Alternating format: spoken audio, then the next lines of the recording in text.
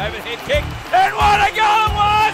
Stewart makes it 1-1. And it is a gorgeous little chip. This could well be the moment. It is the moment.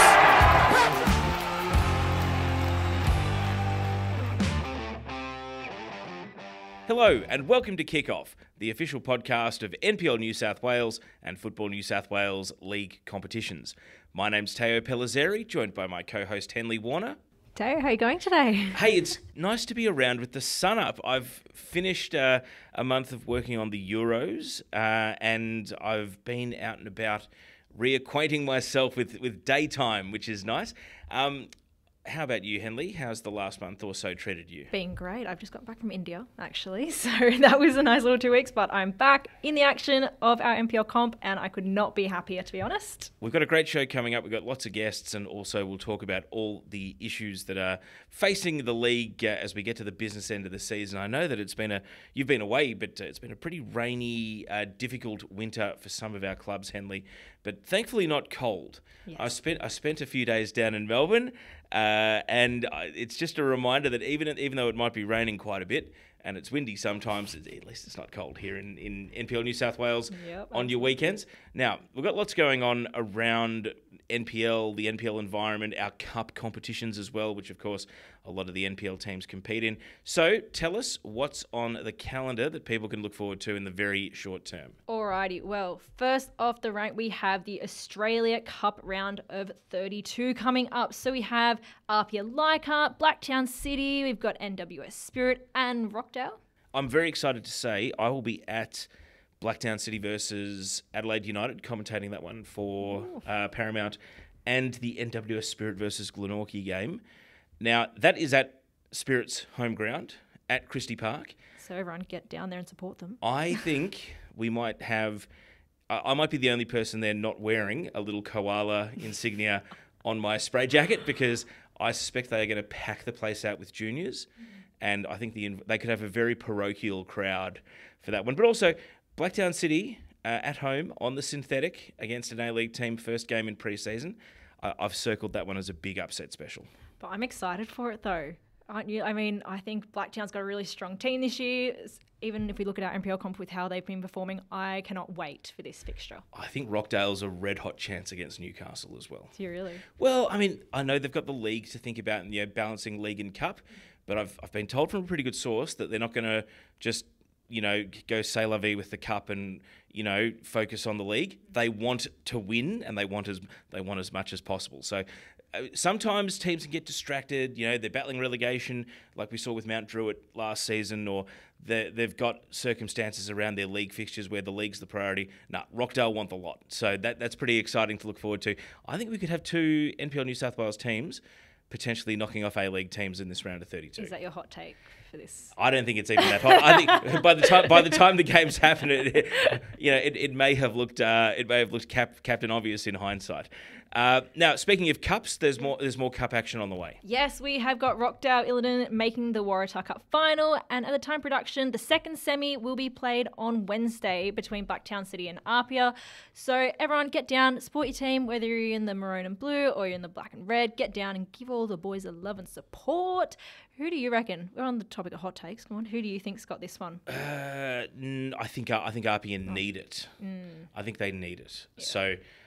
But again, Blacktown City, they want the lot, And the Waratah, I think the Waratah Cup, I do think that it is being held in as high esteem as it's ever been, which is really valuable and important at this level of football. But also, I think APIA needed after the upset result last year against United. I think they're coming back for revenge. If they win this into the finals, definitely.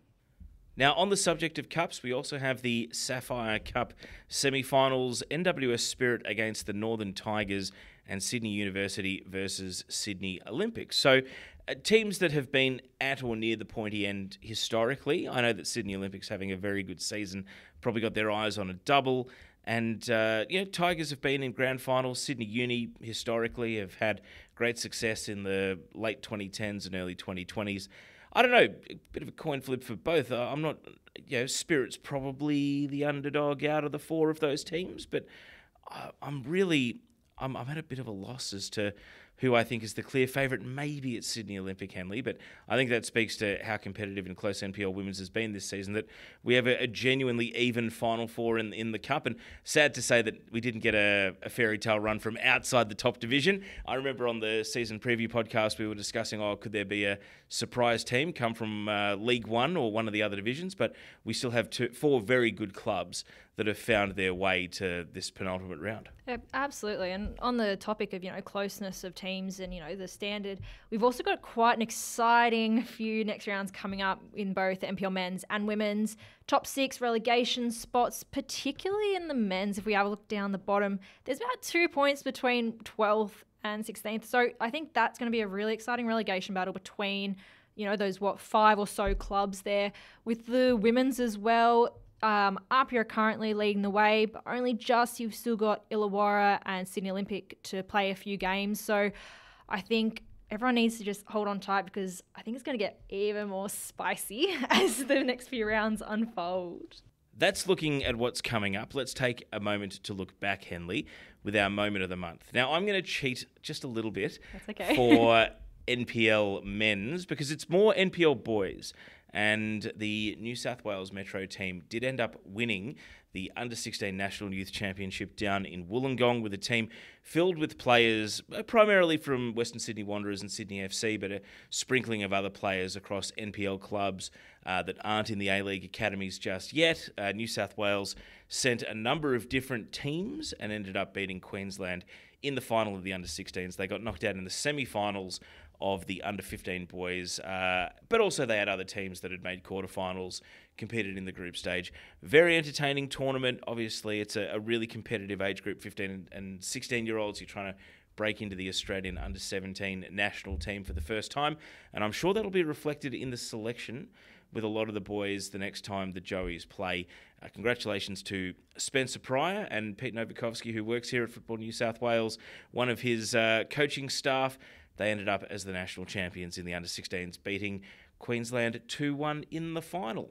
Well, on the topic of young talent, my moment of the month actually has to do with our Liberty A-League signings. In particular, a very special individual, Amber Lukmeyer, who has just signed for Sydney FC. Now, there are a myriad of girls that have been re-signed from our NPL New South Wales competition, such as Brianna Edwards has gone to Sydney FC, Ella Buchanan has re-signed for the Western Sydney Wanderers, and the Jets have re-signed the likes of Sophie Hoban, Claudia Chico, Emma Dundas. I think it really just speaks volumes about the talent and quality of players that we have in our NPL women's stream at Football New South Wales. Now, we were sitting right here in pre-season, and I suggested that Amber Luchtmeyer could be one of the breakout players and score 10 goals this season. The time of recording, she scored 18, so she's on track for 20 plus. She's in a really competitive race for the Golden Boot, but perhaps one of the reasons that she's made this sort of massive leap to get signed by Sydney FC is that the Golden Boot 2 seasons ago, Shay Connors won it with 12. And we already have about 10 players who've scored 12 or more. Now, I would say this season is a bit more of a normal season. Yeah. And 2 years ago was uncharacteristic to have a top scorer with such a low tally. But it just goes to show, what a fantastic campaign she's had. That I tend to be quite guilty of talking players up, and she's still scored nearly double the number of goals I thought she could score this year. But it's not even like she's just quality. She's only 17, and we all know how much I love young talent. But I think she's incredible, and if we are not keeping our eyes open, watching out for her, I think you'd be silly not to. But that was my subtle way of saying we called it. Yeah, exactly. Kudos to us. Ahead of the curve on that one. But no, I think you can't lose sight of what's important in the moment. I mean, absolutely. Winning a trophy, being successful with Bulls Academy this season, right now, that's something you want to take with you and remember forever. You don't want to get too caught up in first A-League season, pre-season's around the corner. Bulls want to win something this year. That's what's important to them in the short term. And the way it's currently stacking up, they've got the battle of a real struggle down the home stretch just to make the top 6. So Amber's going to have to keep scoring if they want to be there on grand final day like they were last season. Absolutely agree with you there. Now, I have a quick little moment of the month as well. I mentioned the boys' nationals, but since we last recorded Henley, we also had the girls' nationals. Now, these teams have, I would say, a slightly more representative in senior NPL women's. Amelia Casa, who was player of the tournament for New South Wales Metro, and they won that tournament quite convincingly, has appeared in Team of the Week in NPL New South Wales a number of times in the lead up to going away with that New South Wales Metro team. But congratulations to them. I know that Football New South Wales Institute, their results often, take a real hit around this time of the season when the nationals are on and they have to, hand those players over and go and prepare for, the challenge of 6 games in 6 days. But as much as they're, not flying this season, 5 wins out of 20, the purpose of why they've been assembled to get players ID'd for national selection. New South Wales under 15s won the tournament in 15s from New South Wales Metro. The 16s scored 29 and did not concede for the entire tournament. That's incredible. Well, I think, I wouldn't say, split the teams in 2 or distribute the talent. I'd say they set a benchmark that the rest of the country's got to go and chase, not just because they were dominant, but because they let players express themselves. I've come away from that tournament with a number of names to think about into the future, and when I see them start to play a bit more for that first grade NPL team, I'll be very interested to see how they go against adults, because against their peers, against fellow kids, they really did look unbelievable. Smashing it. So let's get into our guests, and we'll start with NPL New South Wales men's on the other side of this short break. You're listening to Kickoff. Every NPL New South Wales match live, free and on demand on YouTube. Subscribe to the Football New South Wales YouTube channel today. So let's go to one of the most cutthroat battles, I think, anywhere in football in this country, any division, any league. It is the battle to avoid the drop out of NPL New South Wales men's. And one player that has a huge amount of responsibility in making sure that his club keeps their head above the parapet at the end of the season from Sutherland Sharks is Jay McGowan. Jay, thanks for jumping on and speaking to us on Kickoff. Thank you very much for having me, guys. Mate, I know we're in the midwinter grind and we're starting to get towards the business end of the season. We've had a lot of wind, a lot of rain and a lot of bad weather, but Sutherland, they are enjoying a form revival. Is it something about winter that has led to this, or is it simply the circumstances and the pressure of knowing that you face must-win games more often than not that's helped your club, keep your head above water in this relegation battle? I think it's just solely dependent on how we've matured as a group, because our team's quite young, so a lot of us are in our first years of first grade, and there's a few boys that are still learning the ropes. So I think as the season's gone on and as we've found our of play, we've really developed as a squad and matured in that sense. And we've actually been showing that in all our games, I think, especially in the second half of the season. So I think that plays a big role in terms of how we're playing it. It also definitely does help towards the end of the season where the pressure does come in and we need to get these results.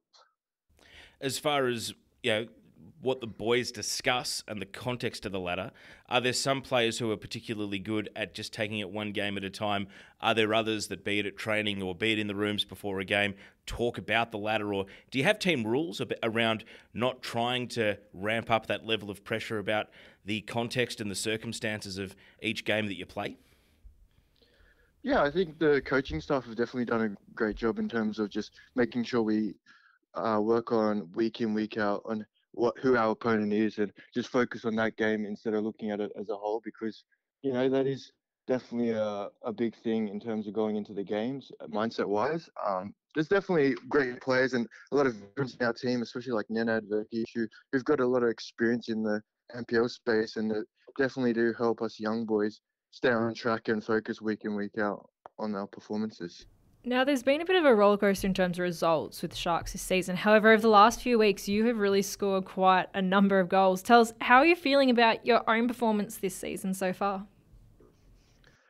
Yeah, it's always great to start getting the goals coming in, but it's just full credit to the team, in fairness. Like, I can't do my job if our team's not doing their job at the back and getting our results that way. So it doesn't just rely on me. It's kind of like I get the ball just at the top and I kind of try and finish the chances off for the team. That's about it. You sound very laid back about it, but mate, I think perhaps best summed up by the goal against Marconi, which was spectacular. And you didn't have a celebration. You just turned around and said thanks to your teammates and sort of, one finger in the air. No need for any greater celebration than that. Is that something that, you just take it in your stride, or were you perhaps surprised in that moment about what a great strike it actually was?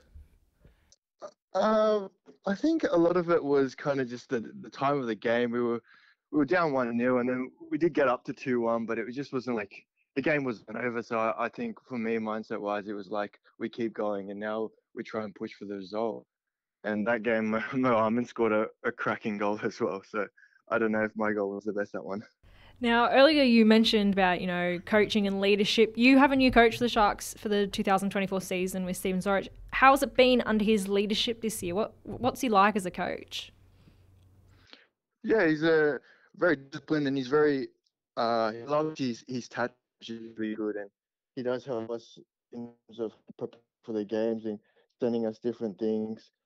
So you can tell that he's been experienced in the league, and he knows how different teams run and different play styles. So it does help being that leader in front of you to guide you through the games. Is he the sort of coach that speaks one-to-one with specific individual instructions, or is he very much the coach that speaks to the group and that it's up to maybe the assistants to speak to individual players, or are you left to your own devices? What sort of instructions, if any, are you given specifically as an individual? He definitely addresses the team as a group in a lot of settings, but he does reach out individually and gives each an individual players their tasks for the games and even trainings. So I think he is very good in terms of player management and doing those one-on-one conversations as well. Now, on the topic again of leadership and experience within the team, you have quite a number of older and experienced players as well on the squad, as much as you are the squad's quite young, but one of which being Mitch Samatellis. Now, with him being club captain this year, how's that changed the team? What has it evolved under his leadership? What's it like with him as captain? He's just a player that's just great to have because he can lead by example, by performances as well. In terms of this guy's getting team of the week each week, so he's just always so solid at the back end. He's just such a great guy as well. It's really make it easy for young players to go up to him and ask for advice or anything like that, or any sort of help on and off the football pitch. So yeah, it's a great example to have in your club. You've had a crack at a few clubs, and you're still only young at 23 years of age. So this is something of a breakout season, goals, lots of minutes, lots of starts. But where's home? I mean, what was your junior club, and having had a crack at senior football to establish yourself in the NPL, is Sutherland home now, or do you still think of a different club as home? I definitely say Sutherland is one of my homes. I started my youth at Rockdale through up until about 15. So I was at Rockdale City Suns for quite a few years. Then I went to Sydney Olympic for a couple of years to develop through the senior grade through 18s and 20s. And then I moved to Sutherland, and then also went to St. George FC, which was another big part of my career in terms of getting first grade minutes. What's the ambition? Is it to be a league leading player? Do you hope that you can develop as a mature age player and see how far your football pushes you, or is it the sort of thing that you don't think too far ahead? I think for me, I've always wanted to get to the highest level I can possibly, and just work towards that. If that takes me to the professional game, that'd be great as well. But I think I'm trying to look at it as a season as is, because that's all you can do, and try and perform the best I can in the environment I am in, and then hopefully, yeah, I can go higher and higher. Well, let's give you the chance to sell yourself, because it's great. It's all well and good for us to look at your performances from the outside, or for people to look at your numbers. But what characteristics or what traits in your game do you think have that potential to be unlocked at a professional level? Is there something about how you play or things you do on the field that you think if you got to test yourself at even the next level up, you'd be able to hang? I think my creativity and my brain, honestly, is what kind of gets me past the line in terms of that front third. And when depending on who you play with, you have to adapt to your play style and things like that, where I feel like it's underappreciated in a lot of footballers, because these days you're looking at stats and that's all well and good, but there's a lot of things that happen off the ball, and where the different movements and dragging players out is just as important, but I think it just doesn't get seen as much. So I think I can pretty much have a lot of things to offer if I was to be in an environment. But yeah. With the Sharks this year, you have a lot of exciting young talent, such as yourself, coming through. However, you also have some young guns like Mason Fernandez, Lachlan McDonald, that are also coming through the ranks. What is it like training alongside some of these younger boys, and how do you act as a leader for these players? Yeah, it's great having these young boys that are coming straight from academy as well, because you can tell they've got that technical ability in them.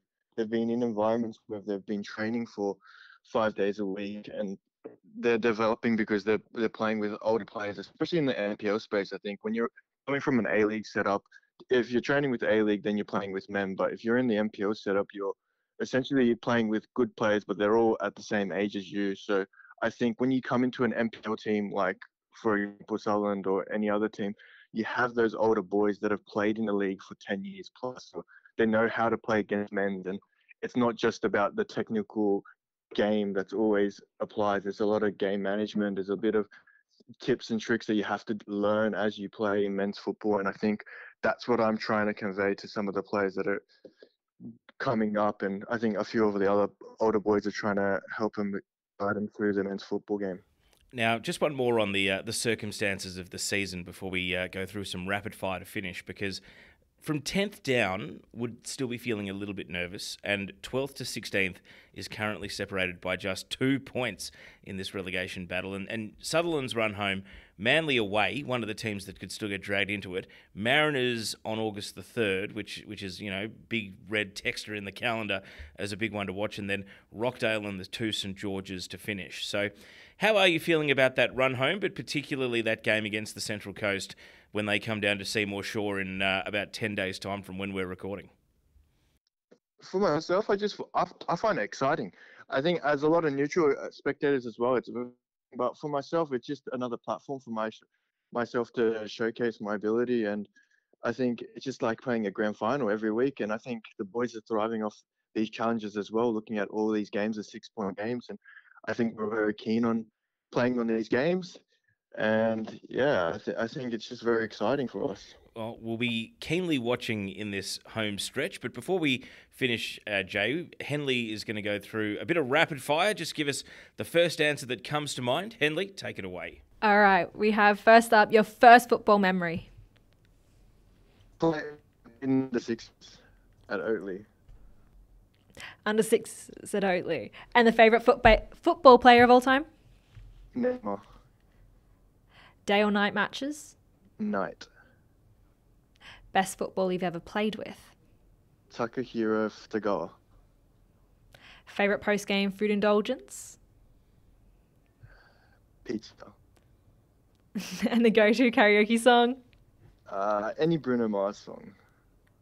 Oh, okay. And the biggest football ick? Probably football boots with no-show socks. Oh, gross. And last but not least, the NPL team you want to defeat most this season. Who's on that list? Looking at the ladder, probably Central Coast. Good answer there. Jay, thanks so much for joining us. Congratulations on your form, and for Sutherland's sake, all the best maintaining it to that finish line at the end of the season. Thank you very much. That's Jay McGowan joining us on Kickoff. Stay with us. We're going to talk a little bit of NPL Women's New South Wales after this short break. Day after day, Kappa rewrites the concept of sportswear. Kappa means teamwork, past, present, and future. Kappa never stops, 'cause winning starts within. 2 people, 1 brand. Kappa. It's time to talk NPL Women's New South Wales, and after each podcast, Henley, I do get questions from people connected to one particular club saying, why does everyone treat us like it's their grand final? When are you going to get our perspective? Well, it's time for the APIA perspective. It's time to get an APIA player on, and we're going right to the top. We're going to the reigning Golden Boot winner and NPL Women's Player of the Year from last season, and she remains a superstar of this competition. It's Ashlie Crofts from APIA Leichhardt. Ash, thanks for joining us. Hey guys, how you going? Good. Now, do you feel as though when you play against opponents this year, they're playing their grand final or their cup final and everyone has put the target on APIA this season? It seems that way, yeah. Based off what people are saying, seems that, everyone's, happy to beat us and wanting to beat us. But I guess, we had a great season last year, so we were kind of expecting that. And yeah, we just kind of go in each week looking at ourselves. But yeah, we are aware that people, are wanting to beat us, and we try and strive from that. So yeah. With that said, you are top of the tree at the moment with a little break on the competition. You've only dropped the 2 league games for the season, and all the numbers add up. You've got the 3rd best attack. You've got the equal 2nd best defence. I mean, it must feel as though you are on track to capture the trophies that the club really desires and to back up finishing top of the league last season. Yeah, I mean, we had a rough start. When you coming off the season we had and you lose the first 2 rounds of the season, it was, I'm not going to say it was panic stations, but it was a lot of, everyone looking around going, what's going on? What's gone wrong? But we've come together really well. We've worked really hard, as a club and for each other. And yeah, we've just kind of got the machine moving along nicely. And yeah, we just kind of, want to just focus on each week. We know that, we are top at the moment, but it's such a tight competition. Every week you're playing teams and even results of other games. Like you never really know who's going to beat who. So you've got to be on top of your game every week. Because yeah, it is a really tight competition at the moment. Now, I want to talk to you about a game in particular. We had your 3-2 win over Bulls FC Academy a few weeks ago. Now, I was there at the game. I was getting a bit nervous for APIA. How were you guys feeling after that absolutely great comeback in the second half for that game? Yeah, I mean, we were really stoked. We were really, really happy with ourselves, and just, we never. I mean, 2-0's a bit scary, but we never lost hope. We kept doing what we've been working on and trusting in the process, and just believing in ourselves and our team. I've been in quite a few teams in the space of my career, and we're just such, there's no arguments amongst the team. We all get along really well, and when things get tough, you need each other to kind of pick each other up and keep working. And yeah, I guess that's kind of what happened in that game. And in terms of driving the standards, is it leadership on the field? Does it come from the sideline? Who are the most prominent voices, both in a game situation where you need a comeback, but also in a training environment where it's a long season and you need to make sure people stay sharp and stay motivated? So who are the people that you feel as though are driving that at APIA this season? Yeah, I mean, APIA is a club that it's very lucky to have. The kind of management that we do. We've got Brad Attard, who I've obviously worked with quite a bit. And he's always that real positive reinforcement on that sideline. Like he will give you everything until the 90th minute. And then you've got the likes of, Matteo as well, with that never say die attitude that is just displayed across the whole club, like from the juniors at SAP level up until our first grade team. So you've got those two that are like really driving that. And then we've also got Youngie, our captain. She's played at high levels, around the world, played I believe under 23s, maybe England level. So she's just such a great leader for our girls, and the girls really respect her. And how she kind of she shows in the way that she plays her leadership, but also she's that real supportive voice as well when we need it. So yeah, we're very lucky. It was a big decision for you when you moved to APIA, given that you were such a prominent player in the west of Sydney, and both for the Wanderers but also for Blacktown Spartans. And how have you found APIA? It sounds as though you're enjoying the environment. It clearly agrees with your football, given the performance level that you've had. But does it feel like it was the right move at the time? And talk about what that decision has meant for your game. Yeah, I mean, I loved my time at Blacktown. It's a real family club, and obviously I've grown up in that area my whole life, so it kind of meant a lot to me in that aspect. And yeah, I guess when I did decide to eventually move on to a club like APIA, that I'd kind of heard from Matteo for a couple of years before that and was never really ready to make that jump to another club. But yeah, I guess when I decided to make the move, I am, I'm so glad that I did, because I feel like I've had probably the most 2 enjoyable seasons, of my career so far with a club like APIA. It's just that real, like, I haven't really been part of a club that's just, from the SAP to the staff to the people in the stands, like, just, yeah, it feels like home, even though it's about 45 minutes from where I live. So Now, you're no stranger to the Liberty A-League. You've played with Canberra United, played with Western Sydney Wanderers, and you've had such an incredible season both last year and this year. Surely there's been a few phone calls. What can we expect? Is there any particular things we might want to know about? And there's nothing that I know about just yet. So, unless you guys have heard anything different, I haven't heard anything so far. So we'll just have to wait and see. No, notice Henley asked that question because if I knew something, I'd say Ash. But no, I wanted to circle back to your goal scoring this year, because the Golden Boot race is pretty exciting. Amber Luchtmeyer's currently top at the time of recording, but Isabella Habuda is having a good season. Demi Koulizakis, who we did speak to on this podcast earlier in the campaign, is still scoring goals. And there's a whole lot of players that are already in double figures that are only, a hat-trick or a good day out away from rejoining that Golden Boot race. Are you the sort of striker that needs to know how your rivals went? Do you come off and say, how many did Koulizakis score? How many did Amber score? Or do you generally not worry too much about how many your rivals are on in that Golden Boot race?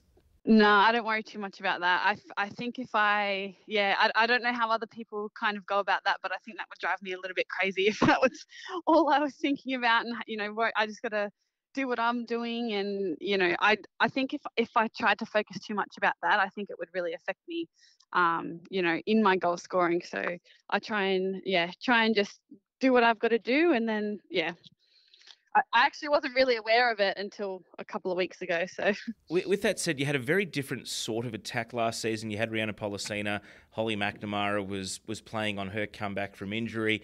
It's a totally different cast of players that are sort of surrounding you in that attack this season. Has it changed the way you play? Has it changed sort of the role that you play within the team? Or is your sort of football and the way you score your goals still largely similar in spite of the player turnover?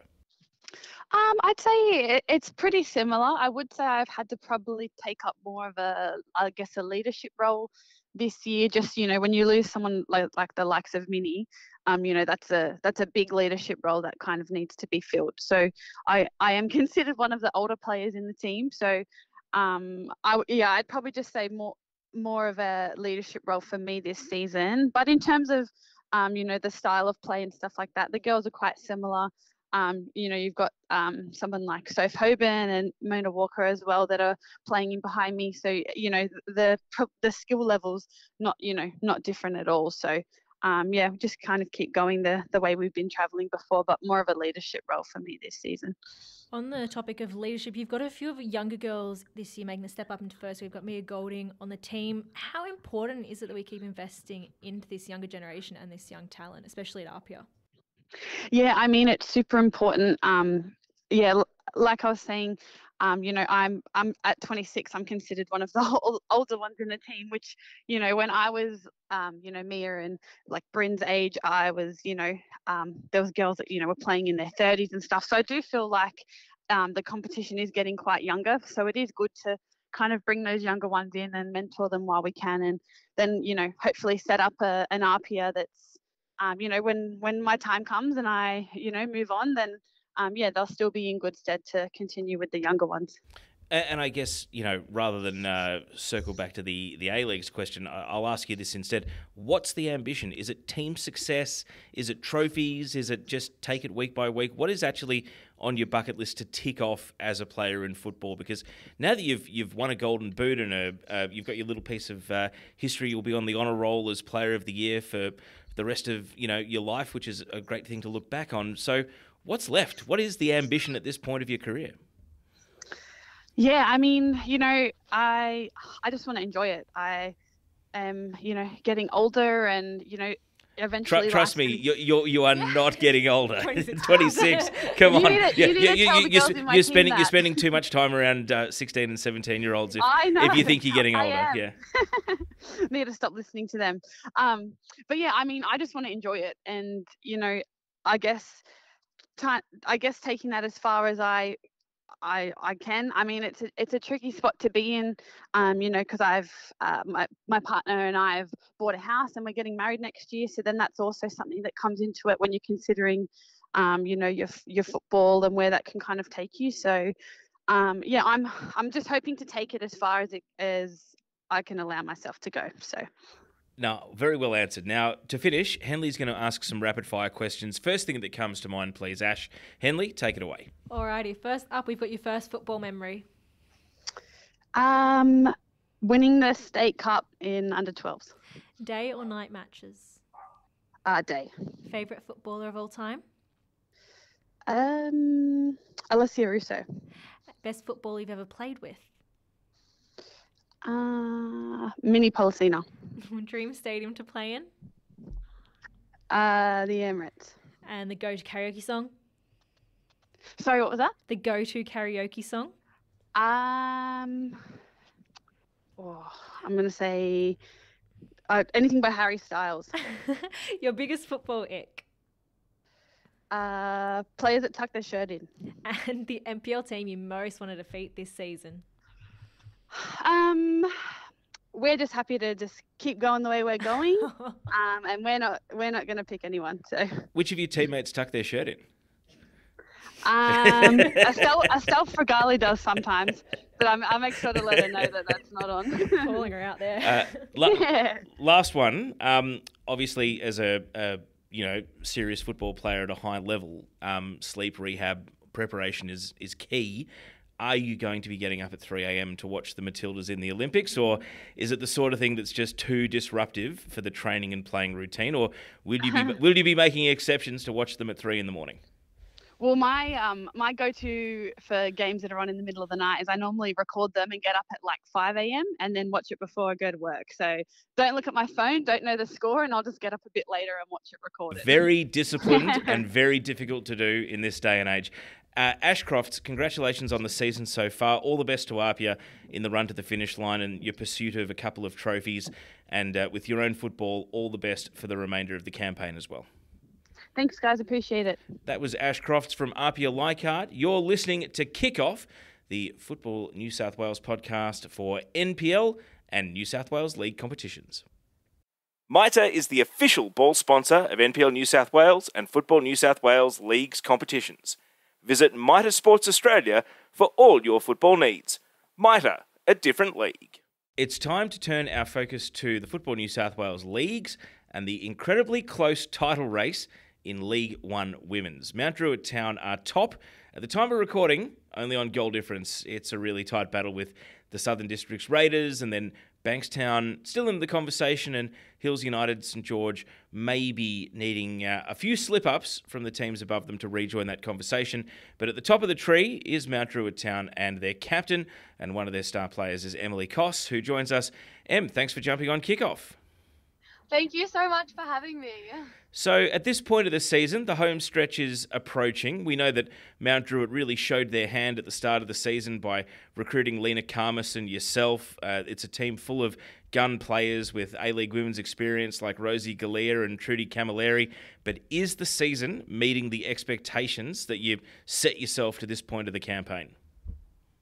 I think we've actually exceeded expectations that were put on us at the beginning of the season. We definitely just wanted this to be like a building season, get to know each other, and we've built such an amazing team culture that it's really reflecting on the pitch. As you can see, we really fight for each other week in, week out. So it's really been an incredible season thus far.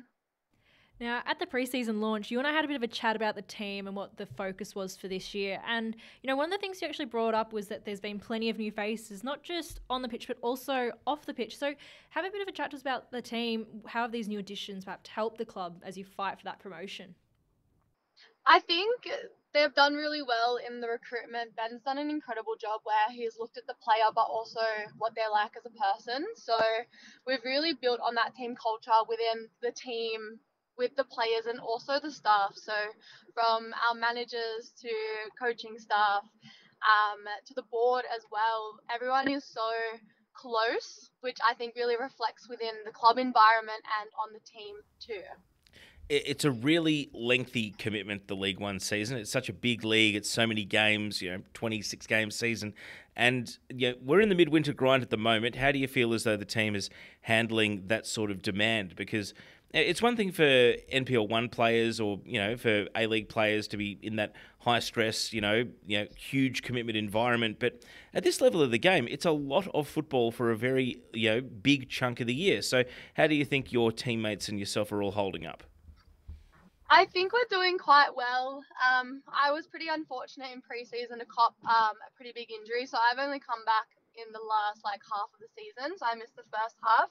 But everyone's been doing well managing themselves on and off the pitch, so we've minimised injuries, touch wood.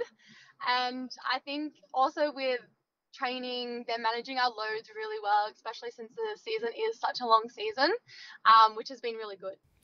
The quality of players playing in this competition is pretty mind-boggling. I think about 6 weeks ago, your team played against Sutherland Strikers, and they had, Tori Tumeth and Lucy Johnson straight out of Sydney FC. They had a couple of other players who'd been top division NPL 1 players join the Sutherland Strikers. And ever since you beat them that day, they have won every single game. They've gone from rock bottom and flown up the table, which is pretty unexpected. Just how difficult is it week to week in terms of the quality of the opponents you regularly find yourself facing? Oh, every week is extremely difficult, especially with the caliber of players that are playing in the league. You can't just go out and expect to win, especially in this league. Every game we have to take it game by game. Definitely do our homework, figure out how we're going to attack it. And especially with the caliber of players coming in after the A-League season as well, it's made a significant impact on a lot of teams, which has really pushed this league to be a very competitive league as well. Now, on the topic of being competitive league, we are seeing title races all across the board this season.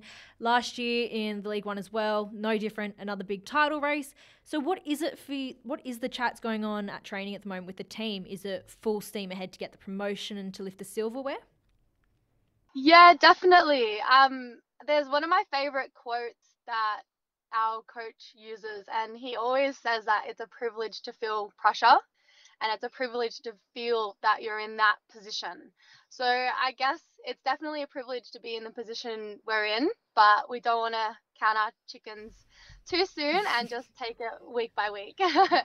Now, I wanted to ask about your decision to go to Mount Druitt as well, because summer before last you were at Melbourne Victory, you were playing in the A-League Women's, and now you find yourself in League One. What are your ambitions for your football? Is it team success? Is it, is there something that's driving and motivating you at the moment? Is it adventure? Is it different environments? What is it that, is currently motivating you? So the reason I signed was definitely because our coach is there. So Ben, he is an incredible coach and he's also an amazing human. So coming back to Sydney, I was quite unsure where I was going to play. But after speaking with him, I was like, yeah, I definitely want to be under a coach that I know is going to bring the best out of me and my football. Definitely just focusing on team success and just building within myself as well and building on my performance and just that consistency as well, which has definitely been my goal for this season. Absolutely. Now, you also have played futsal quite a while with Druitt Warriors and Phil's All-Stars. Chat to us, what is it that you find so appealing about the game? I just love it. I love it so much and it just makes me so happy. Football is my happy point of if I've ever got too much going on in life, I know going and see my teammates, being able to play is kind of like that escape. So it's definitely an honour to be able to keep playing, especially as I'm starting to get a little bit older. Well, with that said, I would argue that you are still in the prime years of your career rather than getting older. What is it? What sort of do you feel any? With the captain's armband, and you've talked about the environment and the culture. What is it that you personally expect of yourself to be able to do to drive standards and drive culture within your team? Are there things you find yourself doing that previously you weren't doing as a younger player? And are those things that, are they behaviours that you're exhibiting from your previous leaders that you've had along the way? Yeah, I find myself being in sort of that leadership role of like taking the younger ones under my wing that don't necessarily have as much experience and trying to lead by example. So always trying to be that real positive mindset of like, it's okay if you've made a mistake, just it's your actions that follow. Don't dwell on the negatives. And then just providing any experience that I have gone through in my career and being able to show younger ones that it's never too late, especially since like I made my debut in A-League quite old, that I want to show them that there's so many different pathways that you can take, and if you're really determined, like you can definitely get there. Well, it's going to be a fascinating run to the finish line in League One Women's. Just like last season, we've got two teams that seem to be going goal for goal, point for point. I mean, you've almost got identical records, not just in terms of points, but goals for and against are also incredibly similar with the Southern Districts Raiders. So all we can do is wish you all the best and, at a very, high tightrope with not too much room for error. Good luck for this home stretch as you try to close out the title and promotion. Thank you very much. Thank you to Emily Kos, our guest from Mount Druitt Town Rangers. So a big thank you to all our guests that have joined us on Kickoff for this episode. Don't forget to subscribe. You can hear all the other guests and episodes we've recorded over the last 2 seasons. And while you're there, why not check out the Football New South Wales Community Podcast as well, where we keep you abreast of the issues that are facing the associations and the game broadly in this state. Henley, I've got a couple of these Australia Cup ties to look forward to, in addition to the conclusion of both the Waratah and Sapphire Cups and NPL getting to the business end. It's an exciting time. I mean, we're still probably in the midwinter grind for another month, but you know that when the weather starts to turn in September, everyone's going to be feeling pretty good about those, climactic moments of the NPL season. Yeah, I mean, I'm super pumped for it. I'm, as I said, glad to be back to seeing, this little relegation battle that's playing out between the boys. I think a lot of people sometimes not overlook it perhaps. They always look to the top of the table, but I think the real interesting stuff is going to be happening down the bottom there. I mean, it's a bit of a last-minute thing to introduce, but with everyone seemingly of the understanding that the second division nationally won't be going ahead as like a main league next year. It might just be an additional competition on top of New South Wales. I think people have got clarity around relegation. There was a lot of debate around, are we going to leave our 23s behind? Are we going to leave 5 holes in the division that need to get promoted into? I think we can park that for another year. I mean, it's like, as much as we all want it to go ahead, at least we can park it for another year and people know where they stand. And hopefully by the time we kick off at the start of next year, everyone will actually know what the circumstances are rather than kind of a decision on the run when we get to the middle or the back end of next season. And you want to know when you commit your budget, when you want to know how many teams are getting relegated. You want to know what your circumstances are before you go and build your squad. Absolutely, and I think it just brings the focus back to our competition and, everyone's focused on that main goal, whether it be finals or the relegation, whatever it is. I think it's great. Everyone seems to be on track, so we'll just see how it goes. Henley, thank you for joining me here on Kickoff. Thank you, Teo. Henley Warner there. My name's Teo Pellizzeri. Don't forget to rate us 5 stars wherever you get your podcast. This has been Kickoff. We'll speak to you next time. The overhead kick, and what a goal it was! Stuart makes it 1-1. And it is a gorgeous little chip. This could well be the moment. Yeah! It is the moment!